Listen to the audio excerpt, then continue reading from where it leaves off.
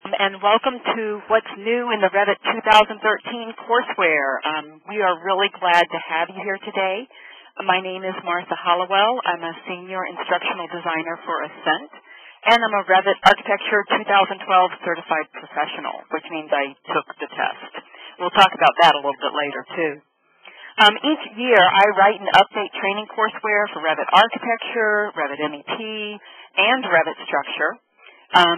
This is what's used by trainers and students around the world, and I heard earlier that we have some people from not just North America, but South America, and I'm sure there's others as well.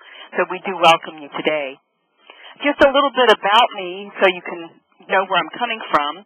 I have a degree in architecture, and I practiced architecture for a number of years. And to date myself, I actually used a pen and pencil and slide rule and all those sort of things. So before I got onto the computer, I did CAD consulting, and I was a trainer for about 10 years. I started writing because what was out there needed help. So we actually, I write full time. I started with AutoCAD. I also have done AutoCAD architecture, and I've been writing about Revit since version 5, so a number of years now. I find Revit the most powerful program available for building design. It gets more powerful every year, and I just loved it since I first loaded it on my computer. So I hope that all of you do as well and are interested in seeing what's new and what's new for us too. Well, I want to cover two things today. First of all, I'm going to do a quick overview at the process that I actually take when we get a software upgrade and then put it into our training guides. And then I'm going to talk about what's specifically new in our Revit training guides so that you can have an idea of what to look for when you pick up one of the 2013 training guides. So first of all, the process of updating our Revit training guides.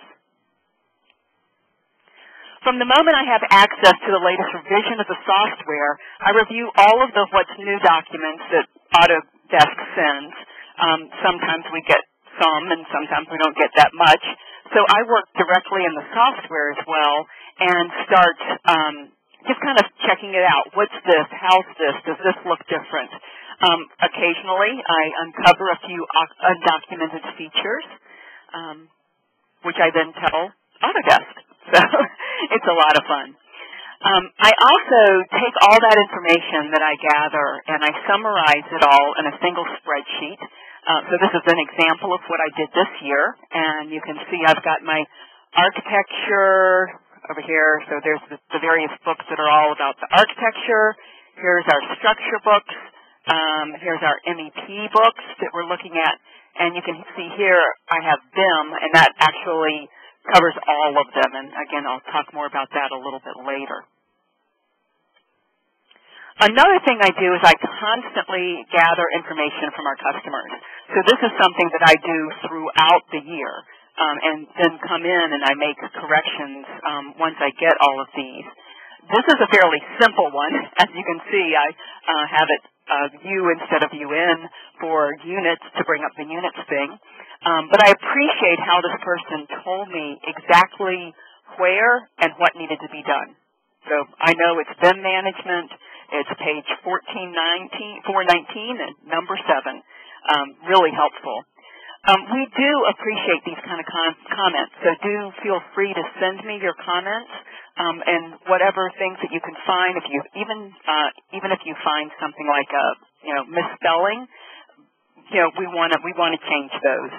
Also, if you have any suggested changes for content or order, we appreciate the feedback. We want to know how you're actually using this in your teaching environment. Another thing is I review all the content, not just the new features or things that need to be fixed. From there, I might realize that a topic could be presented better, or I might move it to a different place. This is something new in our Revit architecture book this year. I had covered room tags and therefore rooms in the tags chapter, but in a subset of tags. It's such a powerful tool. I've now pulled it out to its own topic, and so you can see there I'm covering rooms and room tags as a separate topic. Another thing that we do is our practices are always evolving.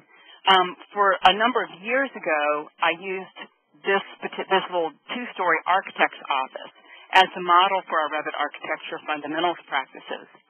But a lot of people were designing mid-rises and high-rises, and so a two-story office building wasn't as applicable to what they were doing. So I changed the practices to a big hotel project, as you can see here. Here's our big hotel project. It fits the multi-story needs of many clients without sacrificing any of our teaching examples. Once all my work is done, I send it out for a technical review, and once those changes are applied, it goes on to editorial review, and then we release it. As you know, the number of Revit titles has expanded over the years. So here we go. Here's all our Revit titles we have now. So each year we look, what is the sales data, what is the most important one to put out first, almost always fundamentals of each of the flavors. We do have a roadmap. This is on our AscentEd.com website. You can see the roadmap.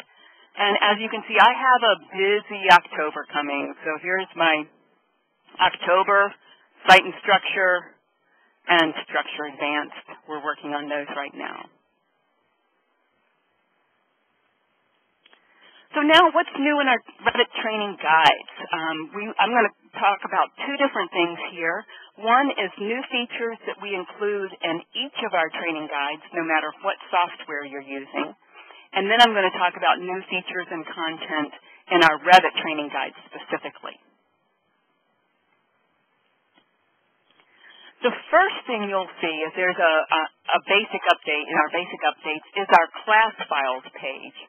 So instead of a CD, which we included in our manuals earlier, you can now download the class files directly from our FTP site.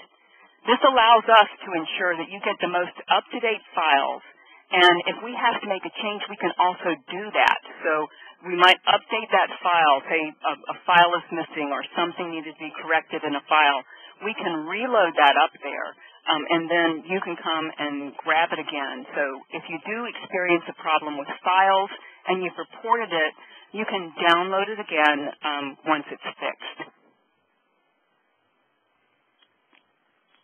Of course, like previous releases, I've added the new in 2013 and the enhanced in 2013 icons wherever there's updated information. So you can quickly identify your new modified tools and processes.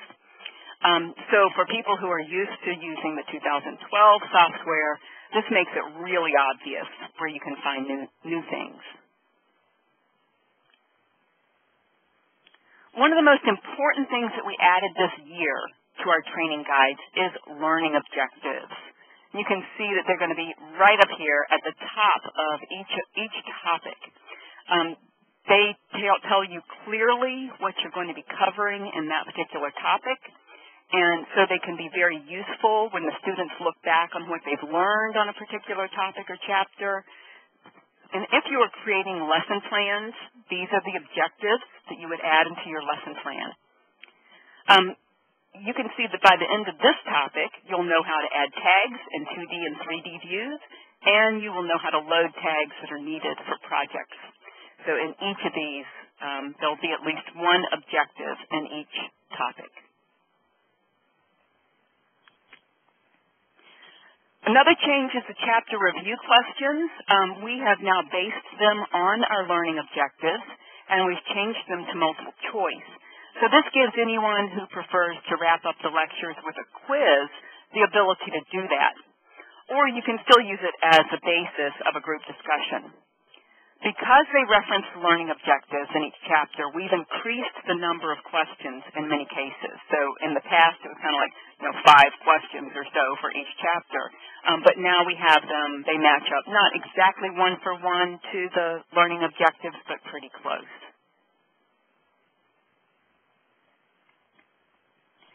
A lot of people use our training guides to prepare for the Revit Architecture Certification exam.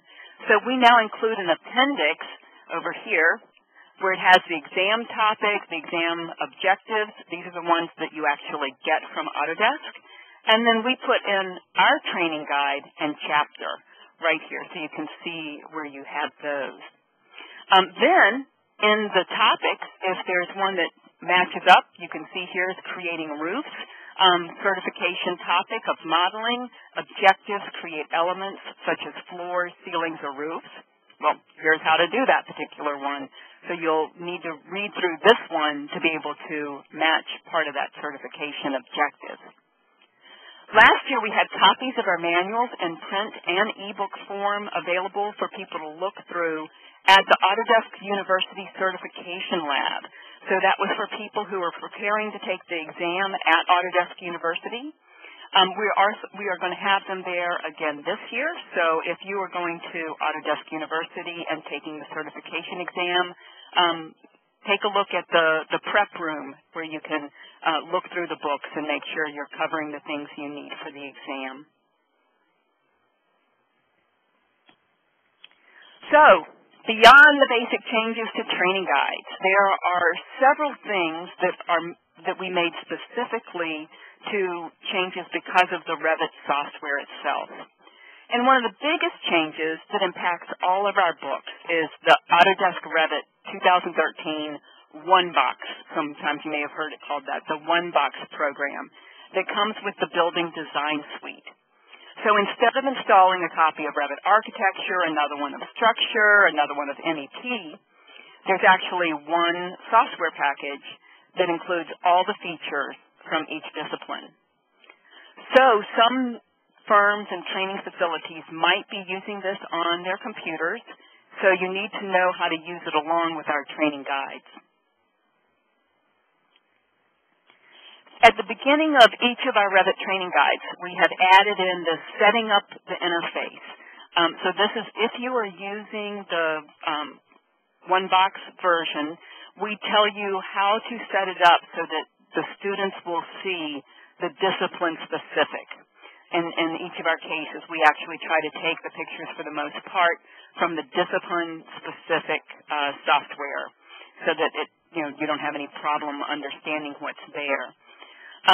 If you are using the discipline-specific software, you can just skip this. It's not needed. But if you do have the Building Suite version, do check this out so you can set it up and know what's happening. There are also lots of changes here and there because of this modified interface. In some cases, you'll barely notice a difference. But in both the discipline-specific and in the Building Suite, watch out for the new names for the Home tab, and also in the Families, the Create tab. Those aren't used anymore. They are now specific architecture, structure systems. Or sorry, Home is actually turned to Create. Sorry, in the Family section. As you know, there's also a lot of overlap between Revit MEP, Revit Architecture, and Revit Structure. So I gathered the best information from each of our training guides where the concepts overlapped, and I added them together in the text. Then, for each one, I went back and I modified the graphics and the examples to match each discipline. So where it absolutely overlaps, you're actually going to see the exact same content, but where there's a specific example and where our graphics are, we take those from the discipline specific. This makes it a lot easier if you teach 2 or more of the discipline-specific Revits, and it keeps a consistent format throughout all of our guides. You'll see this a lot in the early chapters of the fundamentals class. This is an example of part of the introduction to them in Revit. The interface will be similar. Views are similar. Your drawing and editing tools, for the most part, are very similar. And then there's a lot of overlap in the construction documents phase. Sheets, annotation, tags, schedules, as well as the tools that are used to create details. So while your details look a whole lot different, the actual tools you use are not different between the different disciplines. Another thing that might be helpful for you to know for structure and for MEP, we have we've included linking and coordination near the beginning of each of the training guides because they are critical to starting a project for Revit Structure and Revit MEP. For the Revit Structure Manual, that means we changed things a little bit around the order of what's covered so that you actually start a project based on a linked model early on in the process now. For architectural models, by the way, for linking and coordination, we cover that in collaboration tools because the Revit architecture uses it differently if you're going to use a linking. Another example of the changes that impact all of our different flavors of Revit is our material browser, as you can see here in the material editor. It has a very different look, so anytime you're using materials, you're not going to get the materials dialog box, but you will get this now, the new material browser. And I do that all the time too. It's not materials anymore, it's material. So for you that are teaching and trying to use the exact right name, there it is, material browser. In the training guides, you're going to see something like this presented in different ways. So in this case, you'll see the exact same dialog boxes no matter what flavor you're in, but you are going to use them differently. For Revit architecture, the focus is on the material and how it looks for rendering. So you have a nice look of the stone that's here.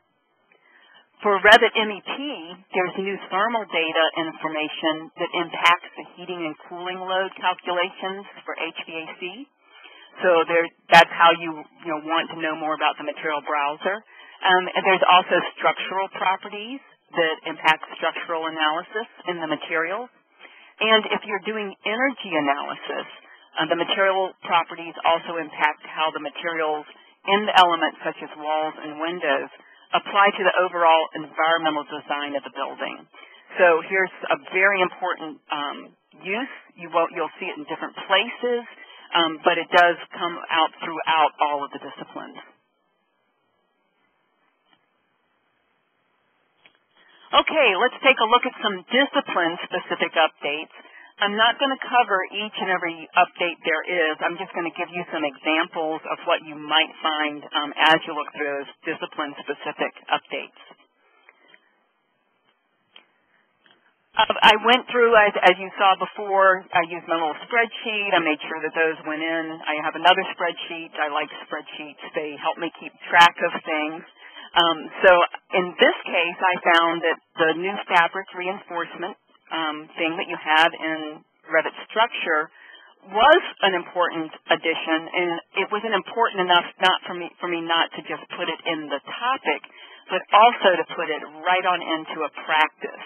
So here you can see I've added task 6 to one of our practices on reinforcement, and we are teaching how to do that fabric reinforcement and doing a practice with it. All right, MEP. There are some updates, such as the systems browser in MEP. This is a column settings that you can actually get your system browser looking the way you want it to. It's not critical to the use of the software, but it is helpful.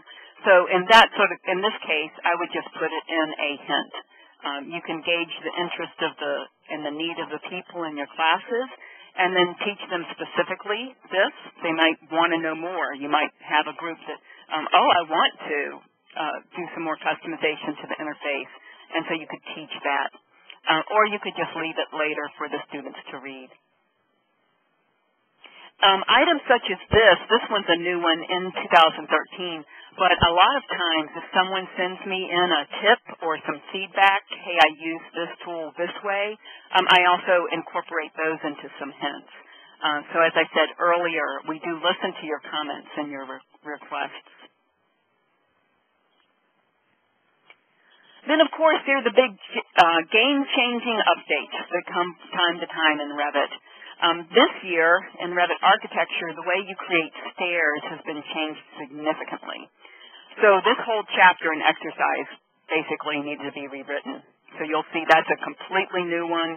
If you are just getting ready to teach your Revit Architecture 2013 Fundamentals, take time to look through this one because it is new. By the way, the stairs are easy to use once you get used to them. If you first look at it and get all concerned, what is this? But you can teach just the basics, but I also included a lot of the bells and whistles of the command, so you can do very complicated stairs as well. And again, not all of this is needed by every student, so take a look at your class, gauge your class to see how much needs to be taught. Okay, a few other updates. Those were all in our fundamentals manual, but there are a few other updates to entire books that can impact your use of our manuals. So, for example, BIM management, we had a lot of people ask, where are families? Well, here we have actually renamed our BIM management class to Template and Family Creation. So it's right there in the title of the class, so you can know where you need to go to teach people about family creation. In this case also, this is not new this year, but it's last year, and it might be that you hadn't noticed it before, haven't used it. We created the BIM management class so that it can be taught in any of the disciplines. So you will see, here's our familiar bookcase. If you've taught any of the family classes, you do a bookcase. But we've now added in a heat pump for our NEP and a structural column for our structural users. And there are also specific things that you might need to have in your structural class and MEP class, some certain things that you want to teach in families. So we have additional practices for each of those as well. Oh, and another thing that was kind of neat in the BIM class, it was a small update, but I learned it at Autodesk University. So here's a little plug for Autodesk University. I took an interior design class and using Revit and interior design. And one of the good tips that came out was instead of using a full 3D family in every instance that you need to put something in, that just will make such a huge project. You can have a 2D family with all the parameters that are used in schedules and things that you need there, and insert those where a full 3D family isn't needed. So I added that. I don't have a slide for that right now, but I did add that in our BIM class, so a good little trick I learned at AU last year. One other thing that we did add this year in our entire book, we added a Revit Structure Fundamentals in Metric. So here we go. That's actually our fabric reinforcement here, information. So new information, but also, as you can see, it is in Metric as well. So if you need to teach a mixed class, you can do it. Our Metric and our Imperial unit classes are basically the same. So if you do have a class where you're teaching both, that can work. And of course, for our Metric-only users, you now have your own guide. And finally, this you can see looks like a little bit different slide. To wrap up what's new in our Revit training guides, we've added overheads to the instructor tools for all of our fundamentals classes, not just Revit architecture. This one's one for Revit structural, as you can see, creating structural grids and what you're doing these. So these overheads also include our learning objectives, and then there's slides for the topics and subtopics that you're most likely going to want to show to your students. They can be helpful as another visual aid as you start talking about each topic and before you move into a demonstration. So they aren't the actual teaching tool in terms of step-by-step, but they are another visual aid to help you engage your students and get them working.